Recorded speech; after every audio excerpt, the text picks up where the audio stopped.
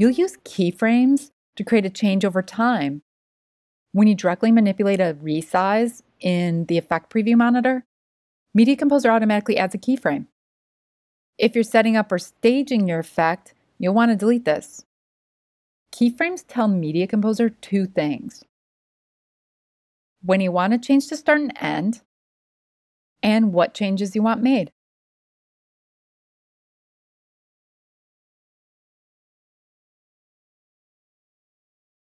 So you'll most likely add them in pairs. You can think of them as starts and ends of change, and the Media Composer calculates or interpolates the action in between. Now, let's look at another example. In this case, we want to simulate a camera zooming in throughout the entire clip.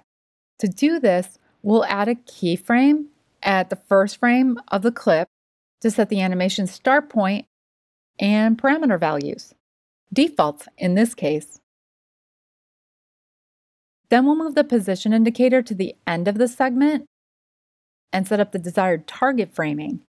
We can do this directly in the effect preview monitor, so we don't need to add a keyframe.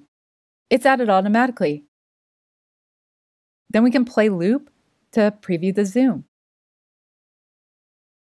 Notice we stayed in effect mode the entire time. That's because all navigation took place in the effect preview monitor.